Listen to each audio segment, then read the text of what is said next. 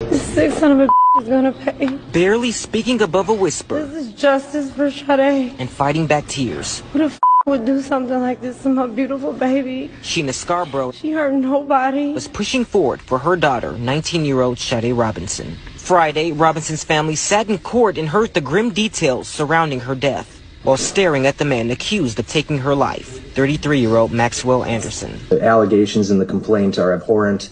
It was the highest level of violence imaginable. Prosecutors say Anderson and Robinson were going on a date Monday evening on April 1st. The state says they went back to Anderson's Southside apartment around 9 o'clock, where they say he killed her between then and early Tuesday morning. They say he then dismembered her body and scattered pieces around the county. The defendant did a tremendous amount of work to try to cover up the crime, including lighting Miss Robinson's vehicle on fire. Last week, police found and connected a severed human leg in Cudahy and a foot in Milwaukee to Robinson.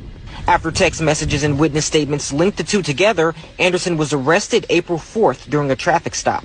He's now charged with first-degree intentional homicide, mutilating a corpse, and arson. Sade was more than a person. She was an angel.